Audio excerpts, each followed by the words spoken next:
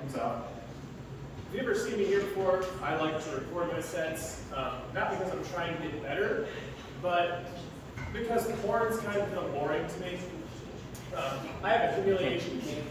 So like, as much as I like seeing a naked woman online tell me how much of a bad boy I am, seeing me bomb up here, it just pushes me over the edge. I had a joke about how you can't be attractive and funny in my first set, and then the 3 sets after that, each MC, including Max, commented on my appearance. So I guess I know where I stand. I didn't start doing comedy to like be funny or like because I needed to overcome a fear. I did it because my little brother loves comedy, and I love pissing him off more than anything else in the world. So like, he doesn't think I'm funny at all. So every time I do one of these open mic nights, I just imagine him in the back of my head screaming at me to stop, and it fills me with just so much joy. I've really been making this hard on myself though. At every open mic I've gone to, I've written different jokes, and at every open mic I've gone to, I've forgotten them halfway through.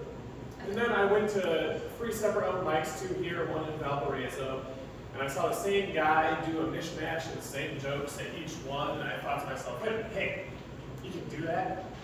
You mean I've been writing 3 different jokes about me pooping my pants, and I haven't been working on timing or delivery? I'm a slow learner. Besides an aspiring comic, I've been a chef, I am a machine operator, I have been a reverend, and I have been a delivery driver. And what does that mean for you ladies out there? That means I can cook you dinner, I can operate a battery-powered device, and I can have you praying to God, all in 30 minutes or less, or else it's free.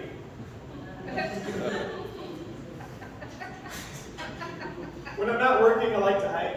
I actually just got back from a hiking trip with my cousin in Tennessee. Anytime we go hiking, we're always super excited. We're like, we can do this. We can't. We suck.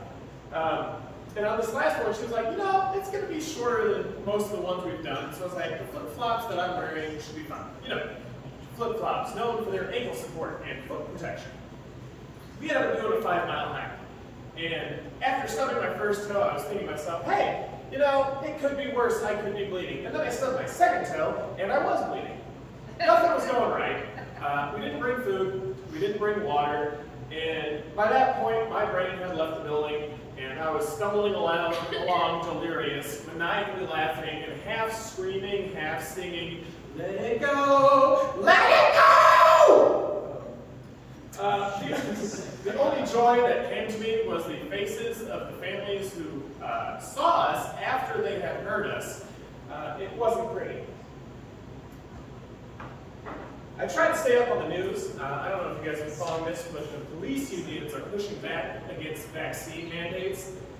So I guess it's only cool if they're the ones who get to use force to get people to comply.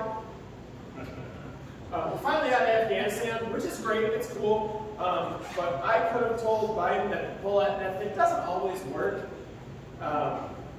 We pretty much were balls deep in them for 20 years, left a 10 on the dresser, and then just got the fuck out of there. Losing my virginity was less awkward. Does anyone else have that friend who they like to post conspiracy theories, and then when somebody tries to argue with them, they defend themselves with by posting their IQ, and then they post a sketchy link that's attached to definitely a virus, and you click the link, and a window pops up, and it's like, Bill's boner pills, 50% off if you take this IQ test. Then you click on that, and you go to another page, and it's like, of these 3 things, choose the dog. It's a picture of a toaster, and a fire hydrant, and a dog with the word dog underneath it. And then when we finally completed it, it does actually give you a score, which is sketchy at best. And then next to it, it says, Hard On Pills, $19.99. Yeah, I'm not so sure that they were concerned about their IQ in the first place. I just think they wanted those boner pills. Either way, my name is John. My IQ is 133, and that's my time.